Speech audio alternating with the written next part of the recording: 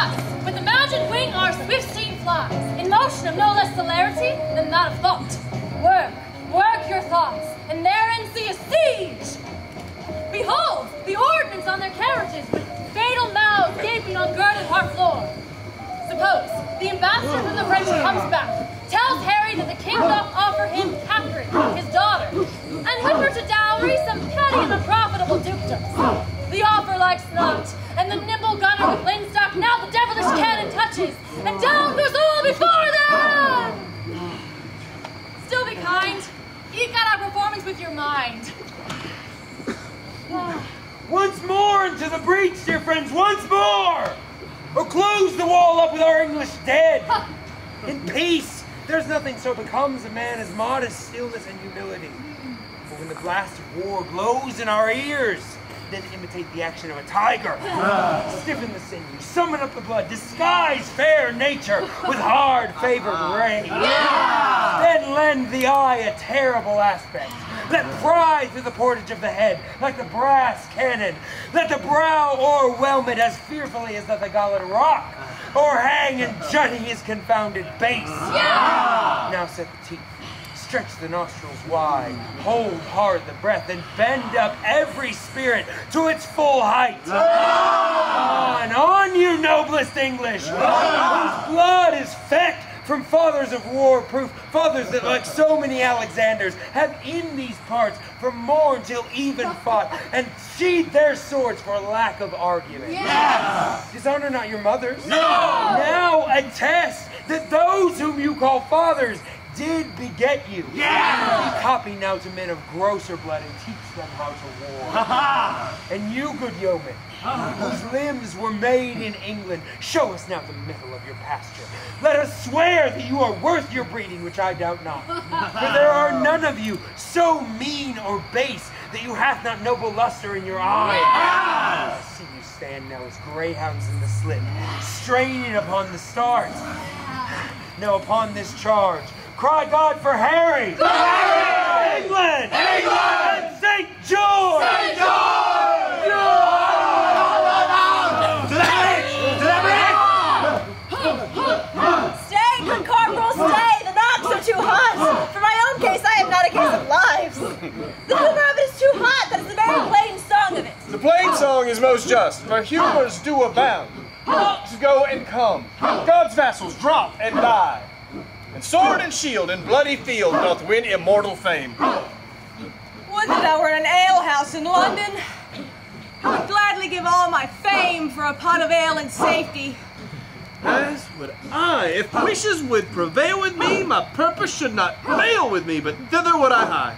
As duly, but not as truly, as bird doth sing on bough. Ah, to the breaches, you dogs! And then you call it? Show mercy, great Duke, to men of mold. Abate thy rage.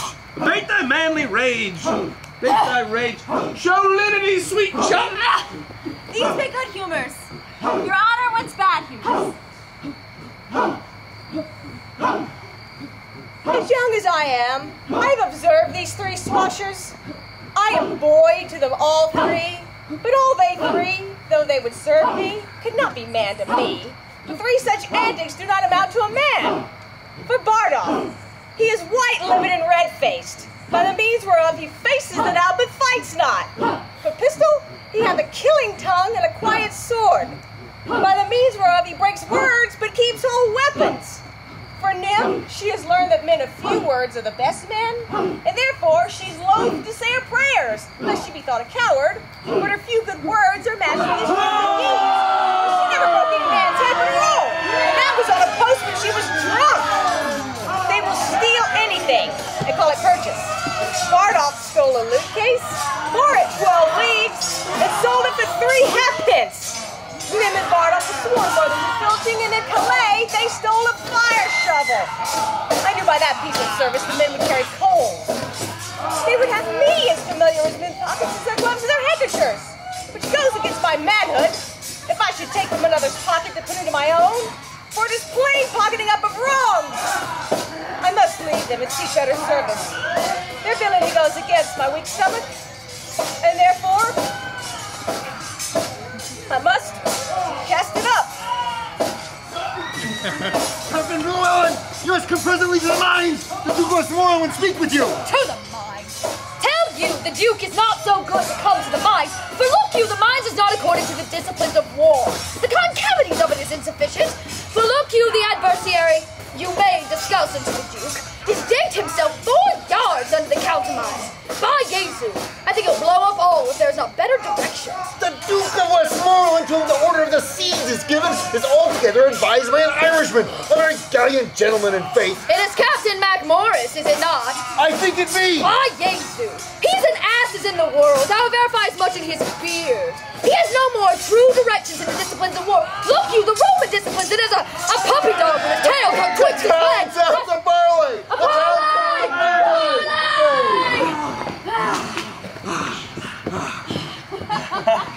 How yet resolves the governor of the town?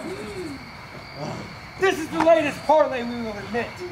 Therefore, to our best mercy, give yourselves, or like the men proud of destruction, defy us to our worst. For as I am a soldier, a name that in my mind becomes me best.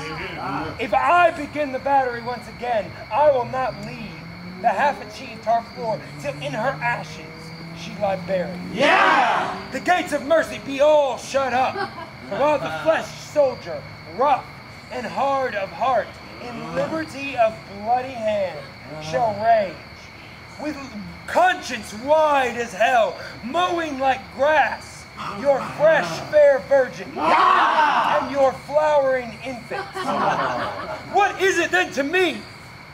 If impious war, arrayed in flames, like to the prince of fiends, do with his besmirched complexion, all feats and linked with waste and desolation. What is to me if you yourselves are cause? If your pure maidens fall to the hand of hot, forcing violation? What reign can hold licentious wickedness when down the hill he holds his fierce career? We may as bootless spend our vain command upon enraged soldiers as to send precepts of the Leviathan to come ashore. Therefore, men of Harfleur, take pity of your town and of the people. Whilst yet my soldiers are in my command. Whilst yet the cool and temperate wind of grace o'erblows this filthy and contagious cloud of heady murder, spoil, and villainy. If not, why in a moment look to see the blind and blank soldier with foul hand defile the locks of your shrill, shrieking daughters. Your fathers taken by their reverend heads, their heads dashed to the wall. Your infants spitted upon pikes, while the mad mothers with their confused howls do break the clouds as the and Herod's bloody hunting slaughtermen. What say you?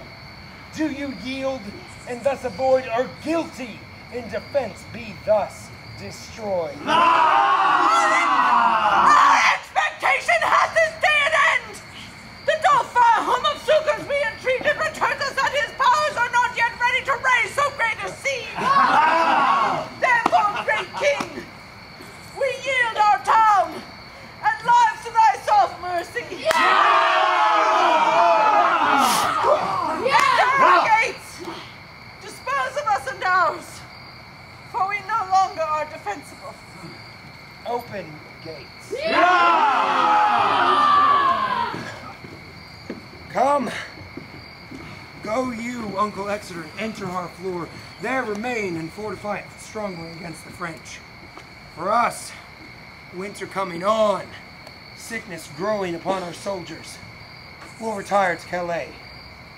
Tonight, in Harfleur, we will be the guests. Tomorrow, for the march, are we addressed.